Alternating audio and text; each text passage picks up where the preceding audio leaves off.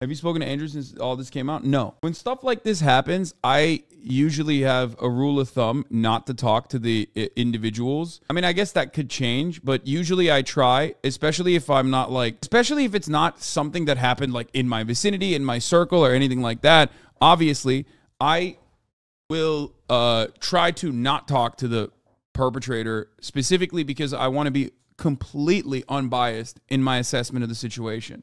So no, I did not. I think it would be inappropriate of me to basically get like a one-sided assessment of the situation. I would rather have people who are being accused of actions, you know, openly state their piece for everyone to see. Ethan was talking about this situation as well, but the first accusation is like it's definitely not good. You know what I mean? It's like pestering, you're pushing, and then ultimately get consent, which still, you know, without the other person's accounts, it looks like it was pestering and coercive. Okay. And in a lot of instances, people do that because they have either past trauma or they do that because they are fearful of what the other party might do. You know what I mean? That's like, there are very valid reasons as to why women eventually offer consent. Okay. Now, especially when you pair that up with like physical actions, you all of a sudden get into a territory of, you know, you're behaving in a really way. Okay. Now, a lot of women have experienced things like this, right? If you have any girlfriends, a lot of women have been through similar situations where like they might not even in that moment think that it was like weird or wrong because they're so used to it, right? And then later on they're like, oh, this was actually like weird. No wonder I feel weird about the situation. So that much I understand. And I think that that kind of like that instance deserves more information. That instances like that require more information. But once you establish a pattern of repetitive behavior, as I've said so many times, like I don't have a checklist, but I do look for certain things whenever there's assault or impropriety, like any kind of like Me Too, post-Me Too era accusation. There are a couple things I look at, okay? And one of them is a pattern of repetitive behavior, like repeat offenses. That's why I always tell you, like, when this kind of stuff happens, I always tell you, like, look, there were more people who will come out usually. The second girl had, like, no motive to lie. She has no social platform, can only lose, which backs up her claims, in my opinion. Yeah, I mean, even if you have a social platform, it doesn't matter. You usually have a lot to lose, regardless. Let's hear what Ethan had to say. You know, it's for the men to protect themselves and to protect the women. I'm saying you got to meet someone, get to know them a little bit, make sure that you're both sober and that you've got enthusiastic I mean, this take like almost attacks the concept of like casual sex or like hookups and shit like that. And in fact, that can be done in a very fun way. I'm not anti casual sex. I'm not anti like hookup culture or anything like that. If you're famous though, no, even if you're famous, like it doesn't matter. Because it's just not worth it. I don't think a lot of these guys doing this necessarily want to be hurting people, right? I think they get caught up in the moment. I think they probably have a lot of regrets about how they acted. I don't know, though. Maybe I'm assuming too much. I don't know, right? I don't know how these people feel or what they think about. But I do know that there's a lot of victims of women.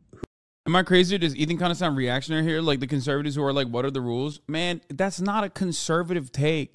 Why are we like giving conservatives any kind of grounds to make it seem like they have reasonable assessments here? Not understanding consent is one thing, okay?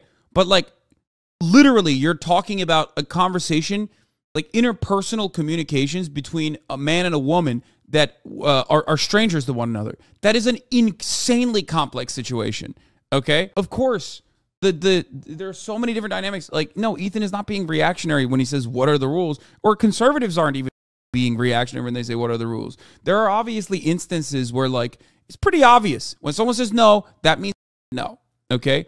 That is a rule. That's like a pretty basic rule. Who are in the wake of these famous men being traumatized, being abused, having lots of regret, being coerced. So what do we do about it? I mean, if you're a famous man coming up, you can't do it. I mean, it's too risky. I think the dynamic of you being famous and powerful and then being a fan and knowing who you are, it's too powerful of a combination. So, like, you can't exploit that. It sucks, right? It sucks because you can't go out there and be a rascal and everyone, you know what I mean? But, which is like apparently the dream of men. That's why they become famous. I didn't know that. I mean, I know that there's like dudes out there, but I find that odd that like you become famous just for that. It's just like, okay, bro, that's really it. That's all there is to life. I think that's just young men. You're not getting away with it. Take them out to dinner. I think one of the things that happens so frequently for a lot of dudes is that like they're weird nerds. Okay. Me Too was created as a movement because the actual like institutions of power were built by men oftentimes to basically violate whatever boundaries they other people would want to have. So because these institutions, including courts, including the police force, were not doing enough to like combat sex crimes, people took it to their own hands, okay, into the public square. And what happens when people take matters into their own hands? There's a pendulum swing. And sometimes that pendulum swings to the insane completely opposite end of that spectrum. And it happens every time. There are always, if you look at it now, it's not like a rule or anything, okay? But usually what happens is like someone very reasonable and very valid is getting called out, okay? And, you know, they'll even get criminal punishments, like in the case of Harvey Weinstein. Then a bunch of others come out, okay? And a lot of those are also valid. Almost all of them are valid. And then we get to the points where it's like, it moves into like the area of people being like, oh, we went on a date and like, we kissed, we made out. And at the time I thought it was fine, but like now I don't feel like it's okay. You can say it's a bad take all you want, but with Aziz Ansari, that's basically what happened. And that was, in my mind, when that first happened, in my mind, it felt like it was a culture shift where it was like, this is the new rule. These are the new boundaries. And I think that's a valid thing to ask for, okay? Demanding or expecting enthusiastic consent is understandable, okay? Get to know them a little bit. And then when you got guys who travel around, right? Who go city to city. I don't know, man. Off. I don't know. Just beat off, bro. Get some hotel porn.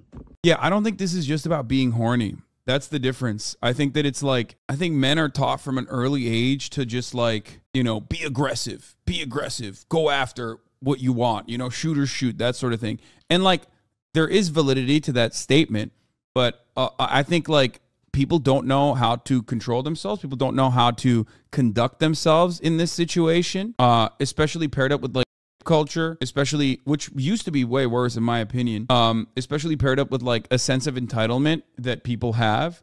I mean, there's so many different flavors of what I'm basically talking about, all the way to like brutal, or what Harvey Weinstein did, for example, even though his dick was literally mangled as a consequence of having gangrene on his, like that was a power thing. That was control.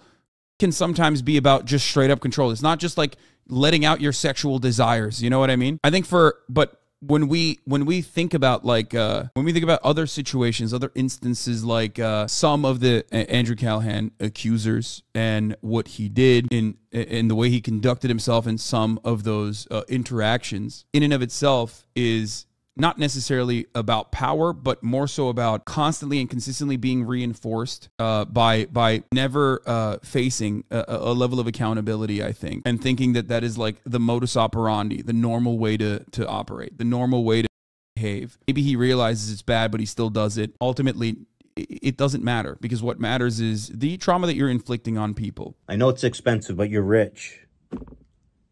Hell, even get a prostitute. Well, I think that's fine, right? I mean, at least you know what's going on there if you hire a prostitute. I don't know what the solution is, but what's happening right now is not working. It is not working. So I don't know if this was a crazy tweet, Is this a crazy thought or a sane thought? What do you guys think? Because I'm getting sick of seeing this happening. I'm getting sick of seeing people that I did respect. Sex is also framed as a game in which men have to convince women to so no means no, it means try harder in their minds, which is incredibly. Yeah, another part of this reality, another part of this dynamic also revolves around the fact that like women are basically sheltered and pushed aside. And while objectification happens, it's never on women's terms. Like women are objectified; they're seen as objects of desire. But people don't even think about or consider that they want to too. Women are horny, okay? But unfortunately, from early on, women, for the most part, are taught that they are not supposed to be horny. That they're not supposed to control. They're supposed to just behave a certain way, and that paired along with like all the shit experiences that they have early on. And this is something that you hear all the time. Constantly having to endure that in a society also pushes you, obviously will leave you having your guard up all the goddamn time. One thing that I've always described to people is like for men specifically who, and I grew up at a time when like, I grew up in a time in a culture where like the consent conversation was at the forefront, even before the Me Too era, where people were like, "Oh, you should always ask for consent," and people considered that to be weird. Okay, people were like, "What? Like, I'm just gonna ask for consent." And one thing that truly helped me understand it, okay, especially after I became really active, was that if I'm on a date with a girl, okay, and we go back home, and the girl says, "Can I suck, please?" Is that really going to turn me off? No, of course not. Of course, it's not going to turn you off.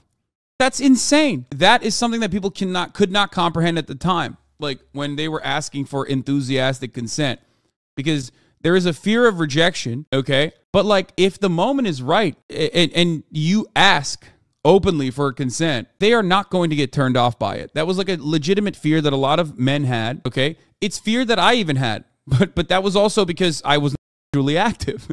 You know what I mean? So I didn't understand it. Put yourself in the shoes of the other person. You go back home and you ask for consent. You go back home and they ask for consent. You're gonna be very excited at the prospect. Okay? Somebody's got to figure this shit out. But it's not. Shit is changed. It's different now. You can't go out there and just everybody. I think men need to realize like what a powerful thing sex can be. Like, you have to respect the power and the emotional connection that happens there, and how violated somebody can feel who like offered you up their body in that sense, only to be kind of like discarded or used or to regret it. There needs to be some understanding of that. And I'm not being a prude, right? Like, I'm cool with casual sex. I'm not like a puritanical. I don't think people need to get married or anything. I mean, on the first date, I don't care. I'm just saying there's a specific issue with famous men because there's a magnetic pull that you need to be accountable for and that you need to treat with a special care. Yeah, so in a way, maybe this isn't a good analogy, but like, if you're a trained martial artist, world champion, you know what I mean? Like 3-time black belt, you know how to kill a man with one punch. If you get into a bar fight, you cannot unleash your full fury, because if you go for like a neck throat punch and they end up dying, guess what? You're going to jail. Whereas if it was someone who was untrained, you could, go crazy. You're not going to kill the guy, right? You can fight with all your passion. You don't have to worry about holding back. But if you have the potential to kill someone, you know how to do it. And you can do it easily. He said it. These rules only apply to rich, famous people. These regular viewers do not need to ask for consent verbally, and it can be agreed upon. Bro, that's crazy. Like, I'm not even saying that, like, obviously you have to ask for consent every single step of the way, like a checklist, okay? Like, certain things you can comprehend, okay? But if you can't, you definitely should ask. You don't do it, right? And that's common knowledge of people who are highly trained martial artists. They know that. And in a way, again, I don't know if this is a stupid analogy, but it's kind of the same thing, right? If you're famous and powerful and you go out. I think some chatters just don't comprehend and process what you say, and they just watch with hate. Yes, a lot of people have preconceived notions of what I'm saying because they've already put me in this like narrowly defined box. I am a woke lord. I am a soy facing SJW or whatever the. So they're not arguing against me or the positions that I'm presenting to them. They're arguing against positions that they think I have. Okay. And this also happens with leftists that watch me as well. You have this edge. You have this magneticism. You know, people are going to be more pulled to you, especially fans of yours. And so in the same way, you got to be careful with what you've got there. Does that make sense? What do y'all think? Is it crazy? I don't know. You know what I mean? What I do know is this is one shot, one take. I'm going to upload it to my channel. And if y'all got a problem with it. No one is like saying that you can't infer consent, okay? Or body language is like meaningless in this conversation. Of course it's meaningful, okay? It's done. The video's done. Let's go. Clout, let's go. Free clout, baby.